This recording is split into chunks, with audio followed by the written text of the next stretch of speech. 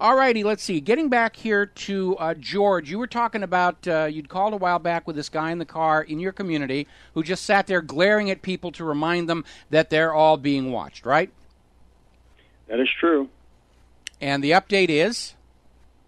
Oh, you were going to get the update. You were going to check into it. Oh, I called over and basically just found that, yeah, TSA does have a presence here on the island, and yes, they've got a car that drives around. But other than that, they just told me to mind my own business, or otherwise the terrorists are going to win. Wow.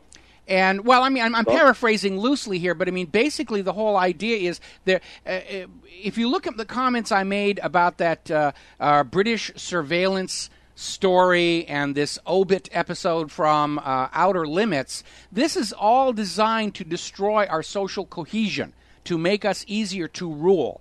And whether it's the scanners at the airport or TSA grabbing your crotches at sporting events or guys in the cars just sitting there glaring at you, it's part of psychological warfare declared on the people of the United States of America to turn us back into paranoid, frightened, terrified little individuals who don't know who we can trust to talk to. And that's all it is. It's a theater piece. Well, Mike, I'm terrified, I must admit. No, don't do that.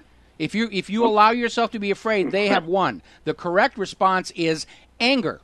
You should be anger. And I'll tell you what you do. You get yourself a potato, and you shove it in that exhaust pipe of that car, and he won't be able to start the engine, and he won't know what's going on unless he checks the exhaust pipe. He'll think his engine has died. And you haven't really damaged the car, but it will be annoying as all get out to him.